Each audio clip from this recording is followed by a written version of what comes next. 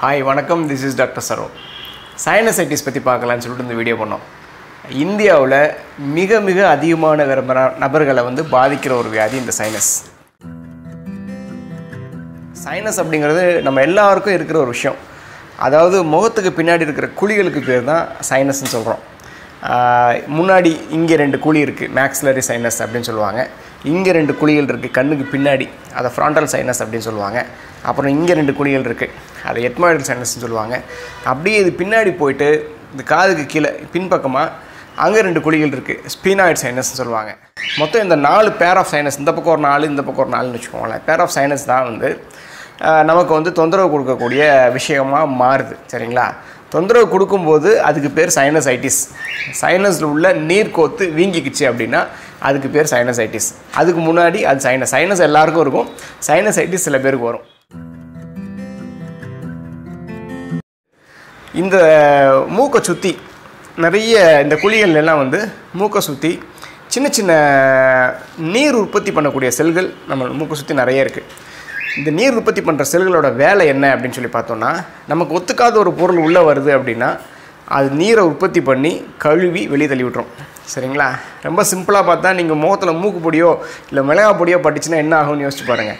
உடனே செல்கள் கண்ணிலேருந்து நீர் உற்பத்தி ஆகி மூக்கிலேருந்து வாயிலேருந்து தண்ணியாக சுரந்து அதை கழுவி மொத்தமாக வெளியே தள்ளிட்டு தான் நம்ம உடம்பு ஓயும். ஏன்னா அது ஒரு ஃபாரின் பாடி, உடம்புக்கு ஒத்துக்காத ஒரு விஷயம், உள்ளே வரக்கூடாது, அதை தடுக்கணும். இதுதான் இந்த செல்களோட வேலை, டிஃபென்ஸ் மெக்கானிசம். சரிங்களா? தடுப்பு முறை. இதை ஒத்துக்காத எது உள்ளே போனாலும் அந்த மாதிரி ஆகும். சில பேருக்கு தூசி மாதிரி சில விஷயங்கள் ஒத்துக்காது, புகை ஒத்துக்காது, வாசனை ஒத்துக்காது, இதெல்லாம் அலர்ஜி. இந்த அலர்ஜிகள்னால இந்த மாதிரி நீர் உற்பத்தி அதிகமாகி அதனாலேயும் சைனஸ் வர்றதுக்கு வாய்ப்பு இருக்குது, சைனசைட்டிஸ் வர்றதுக்கு வாய்ப்பு இருக்குது. அதே மாதிரி கிருமி தாக்குதல், 98% சைனசைட்டிஸ் வர்றதுக்கு காரணம் என்னென்னு பார்த்தா வைரஸ் கிருமி தாக்குதல்னால தான் அந்த மாதிரி சைனசைட்டிஸ் வருது. சில வகையான பாக்டீரியா, ரொம்ப ரேராக சில பேருக்கு ஃபங்கல் இன்ஃபெக்ஷனால கூட வரும். படர் தாமரைன்னு சொல்லுவோம் இல்லையா, ஈரமாக கொசன்னு இருக்கிற ஏரியானால அங்கே போய் ஃபங்கஸ் தாக்குதல் ஆகி அதனால் கூட சைனசைட்டிஸ் வரலாம்.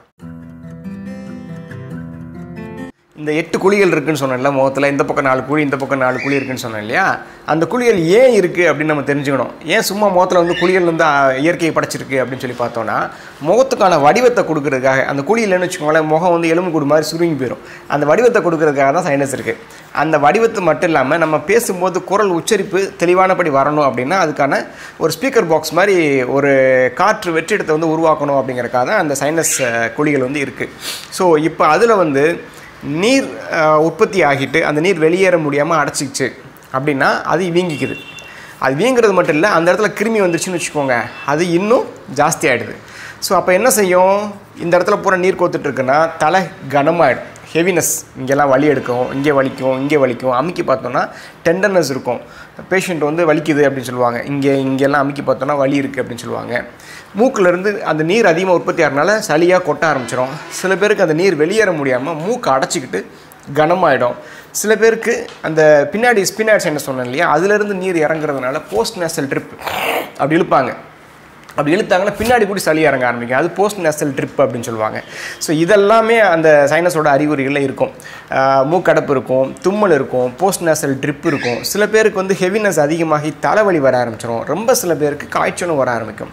இந்த அறிகுறிகள் பார்த்தீங்க அப்படின்னா அக்யூட் அப்படிங்கிறது உடனடியாக சாதாரணமாக உடனே வரக்கூடிய சைனஸ் அப்படிங்கிறது சாதாரணமாக 1 வாரத்திலிருந்து 2-3 வாரம் வரைக்கும் கூட அக்யூட் சைனசைட்டிஸ் இருக்கும். இதுவே சப் அக்யூட் ஆகுது அப்படின்னா, கொஞ்சம் கிரானிக் ஆகுது அப்படின்னா 12 வாரங்கள் வரைக்கும் கூட இந்த சைனசைட்டிஸ் இருக்கலாம். கிரானிக் சைனசைட்டிஸ்னு ஒன்று இருக்குது, தீரவே தீராது. மருந்து கொடுத்தாலும் ரொம்ப நாளைக்கு பேஷண்ட்ஸ் சைனசைட்டிஸ் உள்ள பேஷண்ட்டாகவே இருப்பாங்க. இருமுவாங்க, தும்முவாங்க, மூக்கடைக்குதுன்னு சொல்லுவாங்க, தலைவலிக்குதுன்னு சொல்லுவாங்க, ஒரே அவஸ்தையோடு இருப்பாங்க.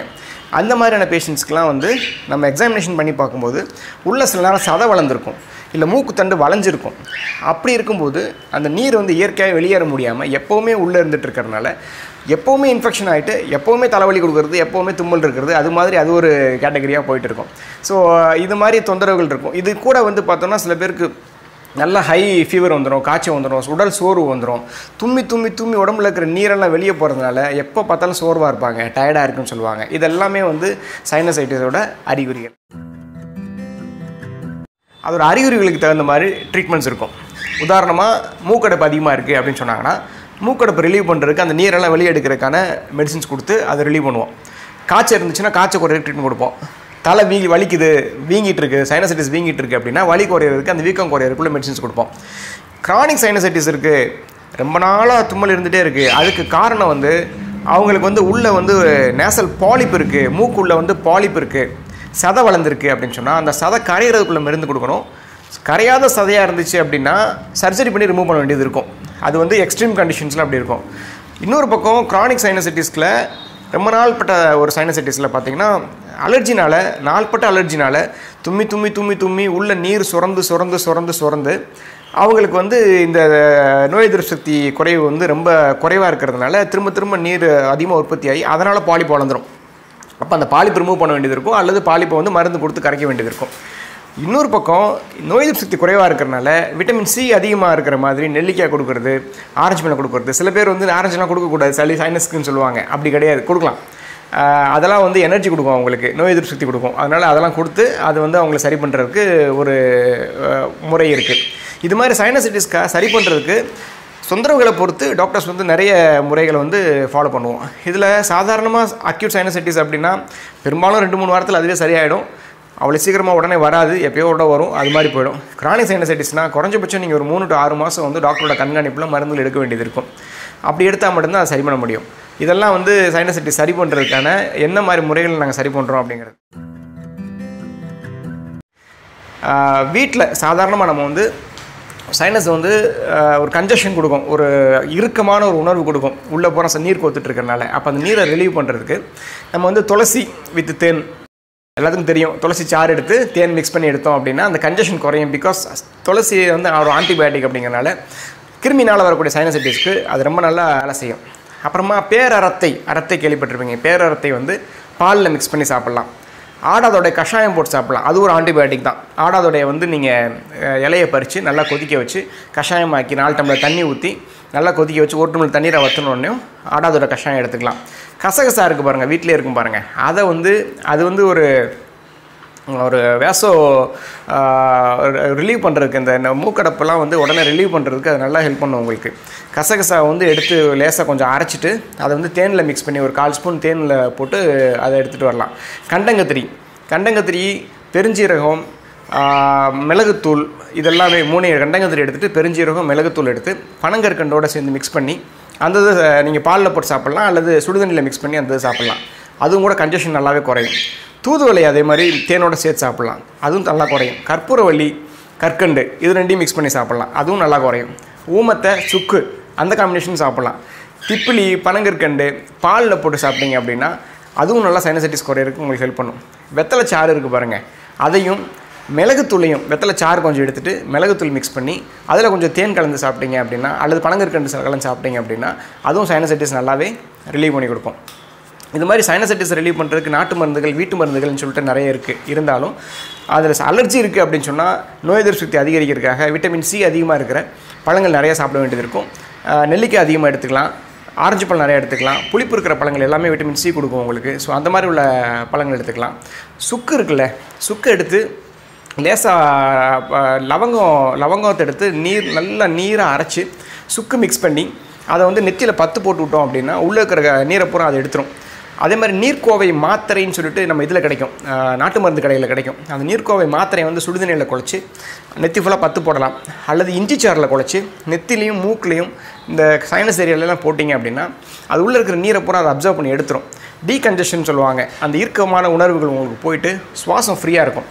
அப்புறமா முக்கியமாக ரொம்ப மூக்கடைப்பு இருந்துச்சு அப்படின்னா நீராவி பிடிக்கிறது, அது நம்ம பாரம்பரியத்தில் உள்ள ஒரு பழக்கம். ஸோ நல்லா நீராவி பிடிச்சோம் அப்படின்னா அதுக்கு வந்து யூக்கலிப்டஸ் தைலத்தை வந்து ஒரு 2 சொட்டு நிறையா போடக்கூடாது, அது மயக்கம் வந்துடும் உங்களுக்கு. அதனால் 2 சொட்டு மட்டும் நீங்கள் சுடுதண்ணியில் மிக்ஸ் பண்ணி அதை நீராவி பிடிச்சிங்க அப்படின்னா அதுவும் வந்து உங்களுக்கு டீகன்ஜஷனை வேலை செய்யும். உடனே நேசல் கன்ஜஷன்லாம் ரிலீவ் பண்ணி விட்டுட்டு ரொம்ப சீக்கிரமே வந்து நீங்கள் சுவாசம் ஃப்ரீயாக இருக்கிற மாதிரி உங்களுக்கு சப்போர்ட் பண்ணும்.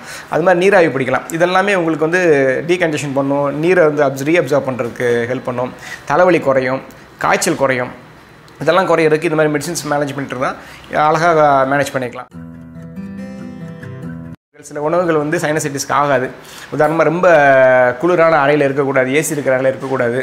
அப்புறம் வந்து ஐஸ்கிரீம் மாதிரியான குளிர்ச்சியான பொருட்கள் சேர்க்கக்கூடாது. முக்கியமாக ஐஸ் கட்டிகள் ரோட்லலாம் விற்கிறாங்க பாருங்கள், ஐஸ் கட்டிகள், அந்த ஐஸ் கட்டிகளை பயன்படுத்தக்கூடாது. கரும்பு சாறு சாப்பிட போகிறோம், ஐஸ் கட்டி போட்டு சாப்பிடுவோம், அப்படி சாப்பிட்டோம் அப்படின்னா அது வந்து உங்களுக்கு சைனசைட்டிஸ் வந்து அதிகப்படுத்தும். அதில் இருக்கிற கிருமிகள்னால இன்ஃபெக்ஷன் ஆகி இந்த சைனஸ் வந்து உங்களுக்கு ரொம்ப தொந்தரவு பண்ணுறதுக்கு வாய்ப்பு இருக்கிறனால அதெல்லாம் அவாய்ட் பண்ணணும். இந்த மாதிரி கட்டிகள், ஐஸ் கட்டிகள் சாப்பிட்றது, குளிர்ச்சியானது சாப்பிட்றது. இந்த வாழைப்பழம் சில பேருக்கு ஒத்துக்காது, ஆனால் கற்பூரவள்ளி சாப்பிட்டா ஒத்துக்கிறோம். நீங்களும் கொஞ்சம் அசஸ் பண்ணணும், எதெல்லாம் நமக்கு ஒத்துக்கல அப்படின்னு சொல்லிட்டு அசஸ் பண்ணி அந்த விஷயங்கள்லாம் நீங்கள் அவாய்ட் பண்ணிட்டீங்க அப்படின்னா சைனசைட்டிஸை ஈஸியாக மேனேஜ் பண்ணி கொண்டு போகக்கூடிய ஒரு நோயாக தான் இருக்கும். ரொம்ப சில சைனசைட்டிஸ் தான் ரொம்ப முத்தி போச்சு, ரொம்ப நாள் ஆகிடுச்சு, உள்ளே வந்து பாலிப் அதிகமாக இருக்குது அப்படின்னா மட்டும்தான் நீங்கள் வந்து ஒரு சர்ஜரி அப்படிங்கிற பற்றிலாம் யோசிக்க வேண்டியது இருக்கும். அதர்வைஸ் எல்லா வகையான சைனசைட்டிஸுமே ஓரளவுக்கு மெடிக்கல் மேனேஜ்மெண்ட் பண்ண முடியும். ஸோ இந்த வீடியோ உங்களுக்கு எல்லாத்துக்கும் யூஸ்ஃபுல்லாக இருக்கும்னு நினைக்கிறேன். தொடர்ச்சியாக இன்னும் நிறைய வீடியோஸில் மற்ற விஷயங்களை பற்றி பேசுவோம். Thank you so much.